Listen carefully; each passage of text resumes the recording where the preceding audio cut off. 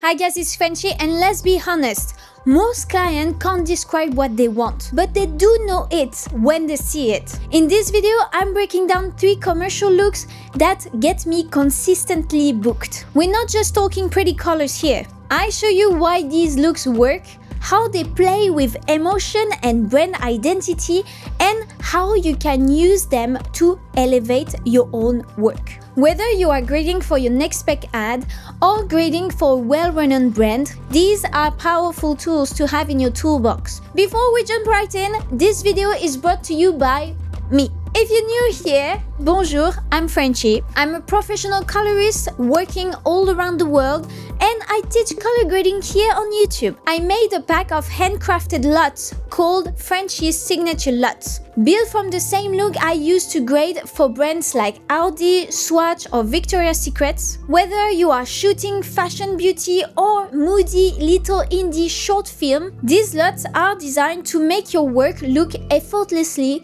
expensive. Whether you are a freelance colorist or an editor grading your own work, this pack will help you to get a more professional look fast. Hit the link in the description to check it out.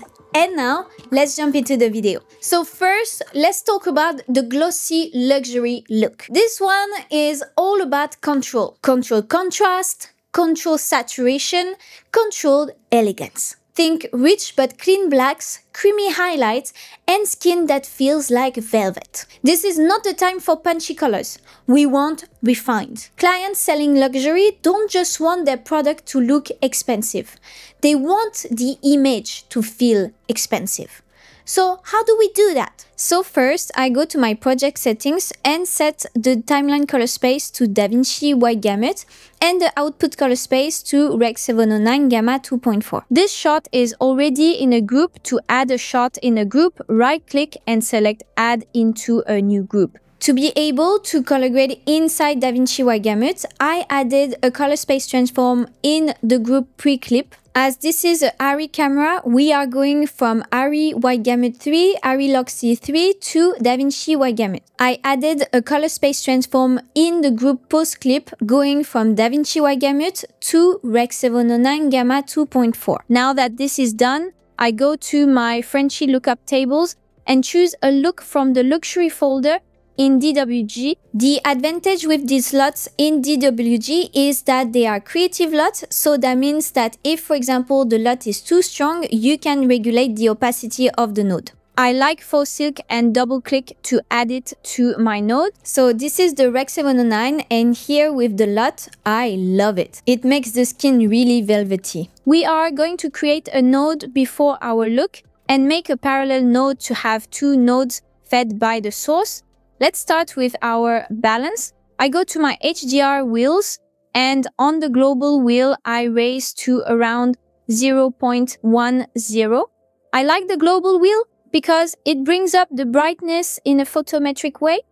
I tone down the light to around negative 0.04 and the highlights to recover some details of the dress to negative 0.60. Let's tackle the hues. I go to my chroma warp and switch to the vector scope to see my colors behavior.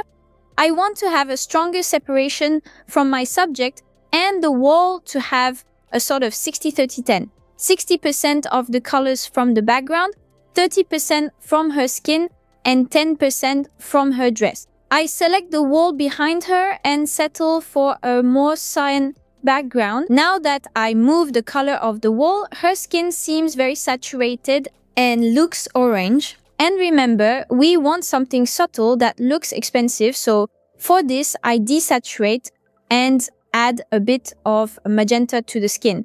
And as you see, for this kind of look, skin is primordial. Now it feels like I want to buy a bag I can't afford. Let's work a bit more on the face and add a face refinement after our parallel.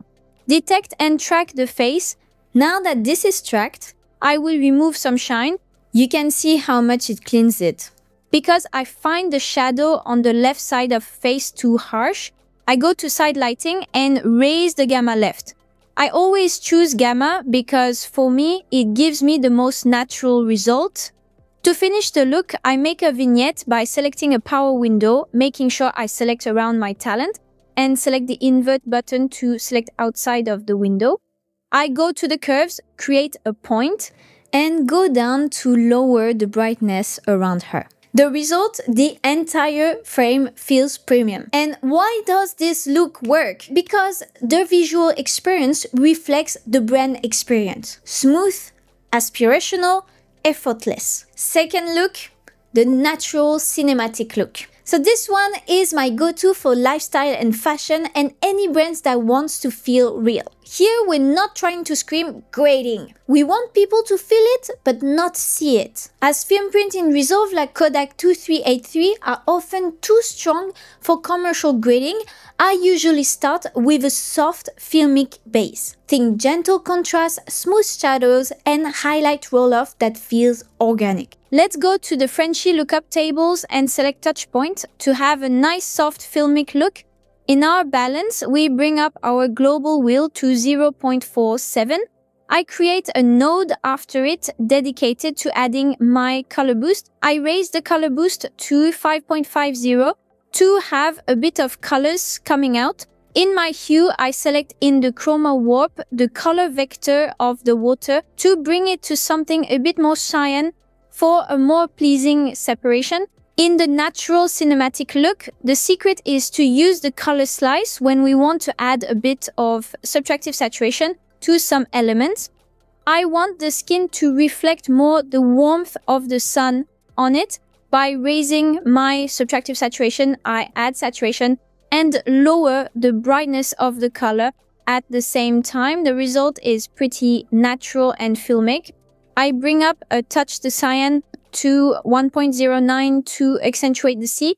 As this is a commercial, the side of her face is maybe a bit too contrasty. What we will do is raising up the shadow on the side to see this part of her better. I go to the HDR wheels and raise the shadows to 0.40 and you can see it recovers a lot. We can finish the grade with a vignette. Why does it work? It tells the viewer, this is real, this is human, this brand gets you. It's also super adaptable. I've used this look for coffee brands, perfume, tech, or even cars. It's simple but cinematic. Clients love it. Third look, the bold commercial pop. So this look is for the campaigns that want attention. Now think youth-driven brands, streetwear, sportwear. This look is saturated but not sloppy. The secret, we are not cranking the saturation wheel. I'm gonna show you how to do it. Let's go to the Frenchie lookup tables and select Tick Tone to have a nice starting point with our bold pop look. In the balance, I will tone down the light to have a better roll-off with the highlights and bring up the global to 0.36. You can see it really opens up the image.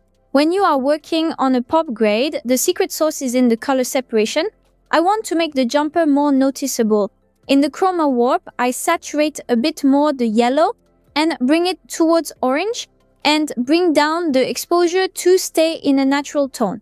I create another parallel to take care of the hand that is having a not uniform color. I create a window, come back to the chroma warp and move around the vector of color until my color is uniform. Pop grade doesn't mean saturated only, it needs to be clean for it to work. I will relight their faces just a tad for us to see their expressions better. For this, I create a window around her face.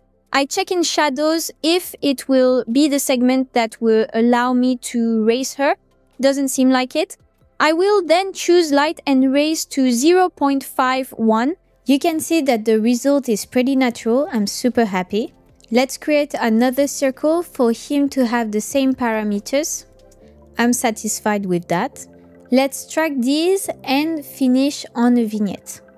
So, 3 looks, 3 very different moods, but all of them do one thing. They serve the story and they solve a brand problem. If this gave you ideas, if it inspired you to test something new, give it a like and leave a comment with your favorite look. If you want to learn more about color grading, subscribe to the channel. See you guys!